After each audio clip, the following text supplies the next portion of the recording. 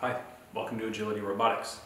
I'm Mitch Bernards. I'm one of the mechanical engineers who works here, and in this video today I'm going to show you how to unbox and assemble your brand new digital robot. You don't need any tools or anything to gather for this. All you need is just a 10-foot by 10-foot workspace to put the robot together in. All the screws and tools are included in the cases here. The first thing we're going to do is we're going to open the two large cases that we've shipped to you and lay out the included assembly mat to put Digit together on.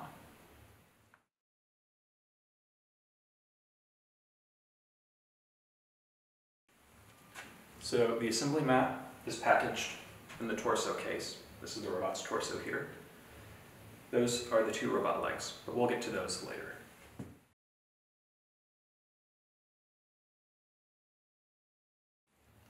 Now that the workspace is set up, we're going to remove the robot's torso from its box. And we're just going to unclip these two clips here. And then we can grab the robot by the handle and just pull the robot up. What we're going to do is we're going to take this torso and we're going to lay it down on the assembly mat towards one end of it.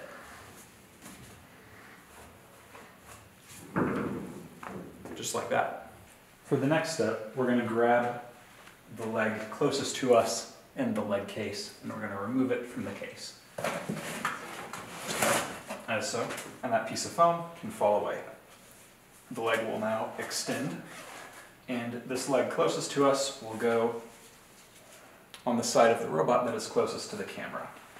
So we can take this leg and set it down here.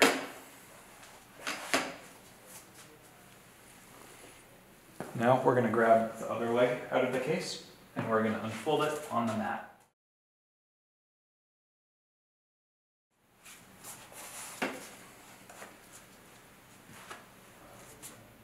The next step that we're going to do is we're going to mate each leg to the torso. There are a few alignment features that we need to make sure are properly aligned during this process. Because the limbs have hot swap connectors on them, we need to use dowel pins to guide the legs in during installation. So the first thing that we're going to do is as we mate the leg to the torso, the dowel pin on the leg will go into a hole on the torso. And after that engages, we'll slide the leg a little bit forward. Then a dowel pin on the torso will engage with a hole on the leg.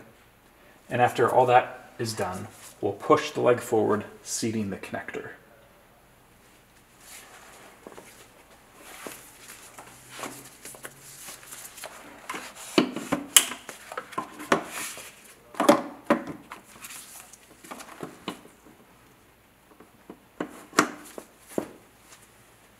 That is the first leg. Now we're going to do the same procedure for the second leg here.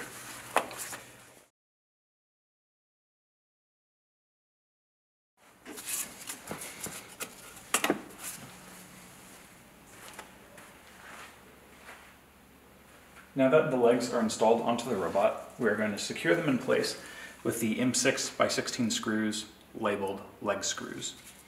Included in the torso case is a small toolkit, and inside you will find the Torx keys needed to install these screws.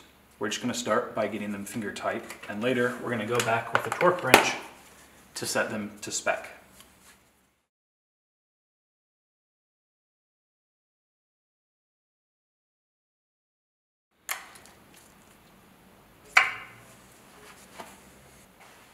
The next step in assembling Digit is to torque each of the previously installed screws with a torque wrench from the toolkit.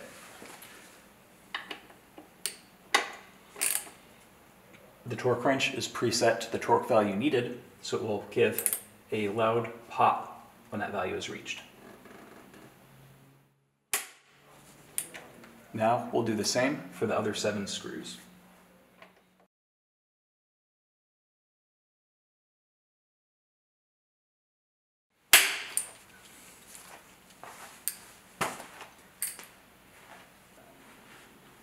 The next phase of assembly is going to be installing the battery pack onto the back of the torso. To begin this, we're going to remove the rear shell from the torso by removing the 4 screws that hold it on. We're then going to set the screws and the shell aside for later assembly.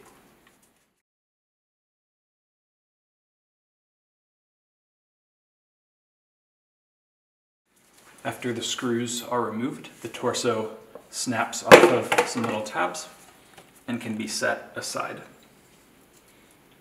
Next, we're going to remove the battery from its smaller shipping case, and we're going to prepare to insert it onto the back of the robot. It's important to note that the battery has a connector on it, and that connector needs to mate with the one on the torso. These pins on the torso will guide it in during installation, but we want to make sure that we're installing it without it being rotated the wrong way. So we're going to take the battery, line it up over the pins on the torso, and then give it a gentle little push to seat the connector.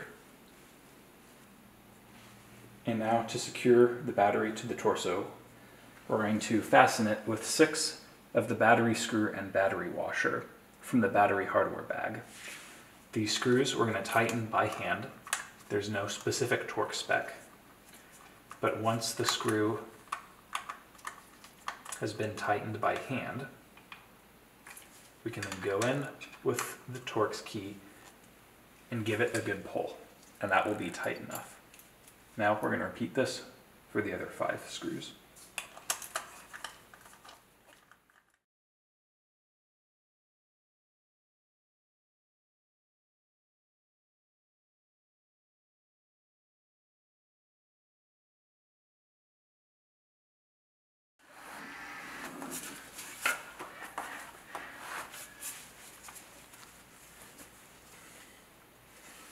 Now we're going to install what we call the payload shield onto the robot. This is an aluminum piece that keeps your payload safe during the robot operation. The screws for this are already loosely tightened into their locations, so we're going to remove these 4 screws and set them aside.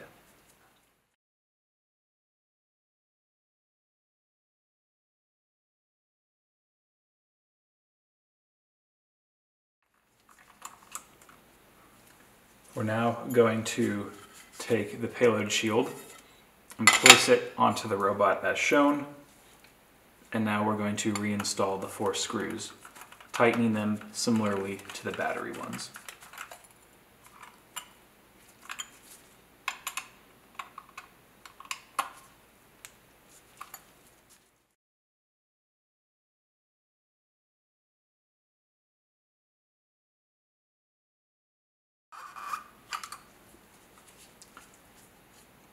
The last step is to reinstall the rear shell that we took off earlier. The rear shell has 4 small holes that are used to mount it to the core, and each one of these holes sits over the guide pin on the core. As we put the shell on, we can feel it click over each of those pins. And once it has clicked over each of those pins, we're going to reinstall the flanged screws that hold the shell on. These can be tightened by hand as any excess compression of the screw gets transferred to that guide pin.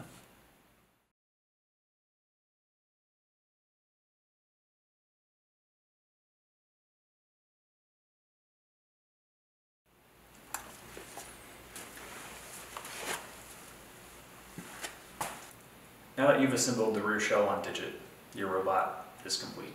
We hope this tutorial helped walk you through the process and that you were able to follow all the steps clearly. Thanks for watching.